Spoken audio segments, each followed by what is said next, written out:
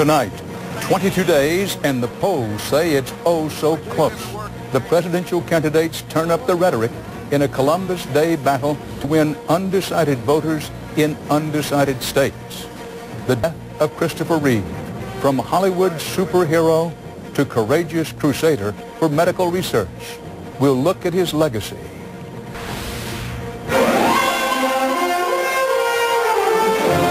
This is the CBS Evening News with Dan Rather reporting from CBS News headquarters in New York. Good evening. Friends and fans are mourning Christopher Reeve, the actor and medical research activist. Reeve died yesterday of complications from an infection at a hospital north of New York City. He was 52. Confined to a wheelchair for the last 9 years of his life, he first flew to movie stardom in 1978.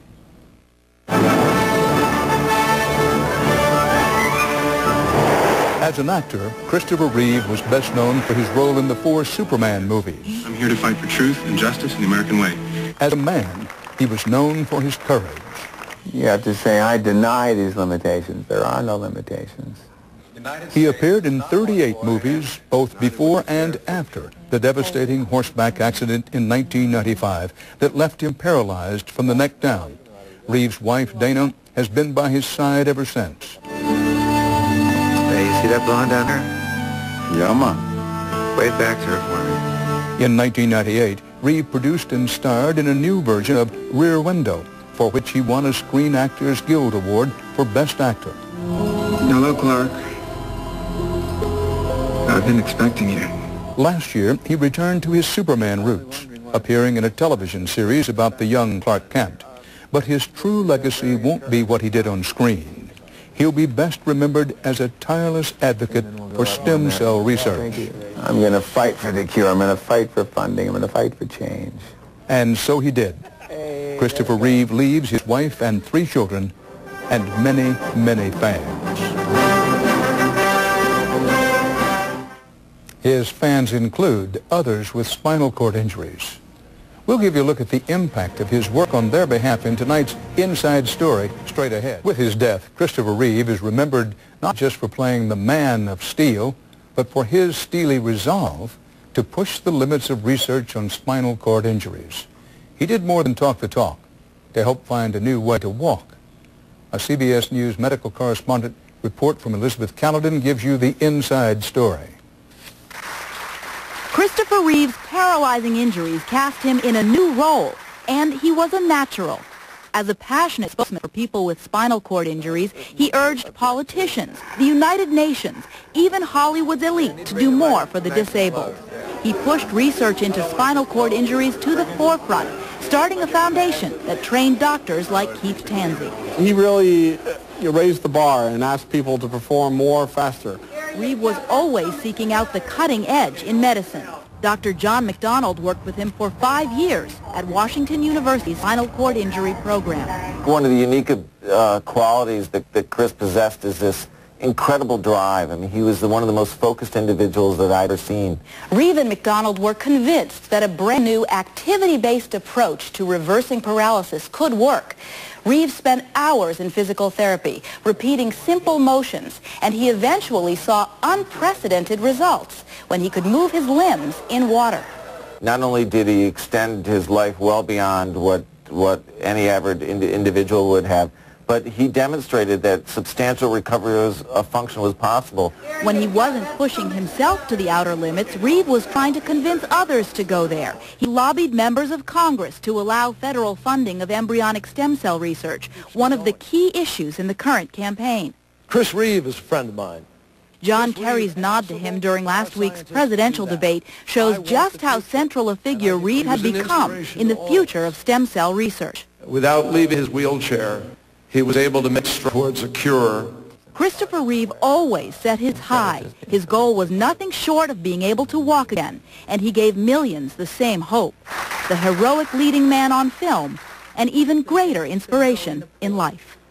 Elizabeth Caledon, CBS News, New York. Actor Christopher Reeve. He portrayed the Man of Steel on the big screen, but many think of Reeve as a hero for what he did after a devastating horse accident. We take a closer look at the extraordinary things he did and what doctors at Cleveland University hospitals did to help Reeve in his rehabilitation. Plus, we'll speak live with a surgeon who helped Reeve breathe on his own. And danger on a Northeast Ohio highway. Police right now on the lookout for rock throw. Tonight with the death of actor Christopher Reeve. Reeve died yesterday afternoon after going into cardiac arrest triggered by an infection. Reeve, of course, was an inspiration to millions after a horrific horse riding accident 9 years ago paralyzed him from the neck down. News Channel 5 health team reporter Alicia Booth joins us now with more on the enormous strides he made for himself and other quadriplegics. Alicia? Stephanie, Christopher Reeve was a true man of steel, turning his personal tragedy into a public crusade with the help of doctors from Cleveland's university hospitals. Superman? That's me. Christopher Reeve brought Superman to the big screen, portraying the Man of Steel. But at a 1995 equestrian competition, Reeve's life changed forever. His horse stopped abruptly, hurling the actor headfirst into the ground. Reeve was paralyzed from the neck down and dependent on a respirator. I'm going to kick this thing. In fact, Reeve defied the odds and pushed himself through rigorous therapy, including breakthrough experimental surgery in 2003 in our own backyard at university hospitals. Reeve returned to directing, even acting in a 1998 remake of a Hitchcock classic, Rear Window. In 2000, Reeve was able to move his index finger. A specialized workout regime made his legs and arms stronger. Personal tragedy turned into a public crusade. Reeve lobbied for stem cell research, an issue that has emerged in the presidential campaign. Chris Reeve exercises every single day to keep those muscles alive for the day when he believes he can walk again, and I want him to walk again. One of Reeve's last public appearances was just last week in Chicago. He was on hand to celebrate the 50th anniversary of the Rehabilitation Institute. But the severity of the spinal cord injury proved too much. A pressure wound, common among quadriplegics, became infected and led to heart failure. This journey of learning to live with a disability has taught me more about myself than I would have ever learned otherwise. Today, candles surround Reeve's star on the Hollywood Walk of Fame. Now, that surgery that Reeve had has now been done 12 times at UH, and coming up in a few minutes, we're going to check in with a local man who had the exact same surgery right after Reeve and get reaction from him. It's very interesting to talk to him. Alicia, his death came so suddenly, I don't know of anybody who was expecting it. Well, the problem is it's very common. The average life expectancy of someone who has that type of injury is only 7 years. This tiny problem can become very serious. He had already beaten the odds. Alicia Booth, thank you very much. Okay, thanks. Accolades are pouring in this afternoon from all over the world, really, for Christopher Reeve. Even his mother released a statement. Barbara Johnson says she's glad he's finally free of all those tubes and that her son put up with a lot after breaking his neck back in the year 1995. And Massachusetts Senator John Kerry, as you saw, who referred to Reeve during last Friday's presidential debate, calls the actor America's hero and an inspiration to all of us. Kerry added furthermore that Reeve met every challenge with a courage and character that broke new ground in his struggle.